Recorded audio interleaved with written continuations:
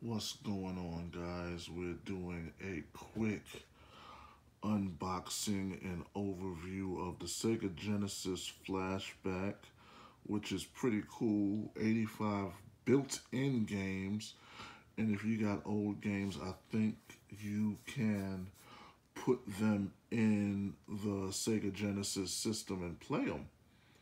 Um, 2.4 gig wireless controller, 720 HD output, save and resume rewind games, and a cartridge slot, like I just said. So let's unbox this bad boy. Comes with a nice box, real small. Maybe because I'm older now, I didn't realize how uh, small it is, or if it's the same size. You got games like Altered Beast, Alex Kidd, um, Sonic, Mortal Kombat. Gotta give a big shout out to my wife because she brought this for me for Father's Day. And let's see what's in the box.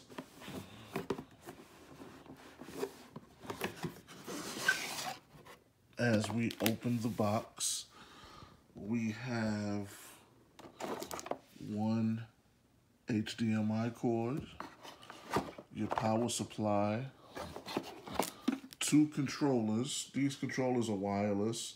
They take AAA batteries, which you unscrew right here and put them in. How many AAA batteries do they take? I want to say they take 3 or 2.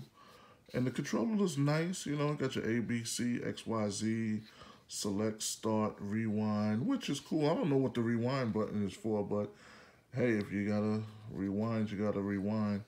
And to be honest with you, the controller feels real good. It's real small, and that's what's up.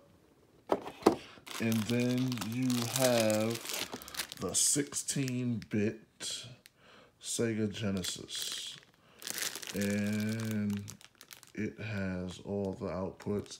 The only thing you can't do is, well, you could stream your games while you're playing it.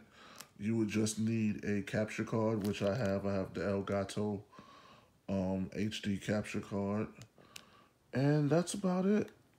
It has its manual, and it tells you what games you have.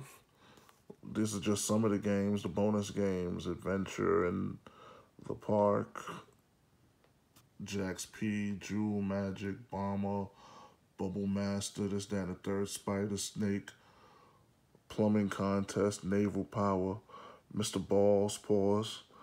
You know, so, this is pretty good. I don't know how much my wife paid for it, but I will set a link in the description so you could go get you one for yourself if you want to go retro and play you some Genesis. Next, I might get the Sega Master System, which I seen in Walmart, and when I get that, I'll hit y'all up with a review on that also. So this is just a quick review of the Sega Genesis 16-bit HD remastered. Plugs right up into your TV. And peace.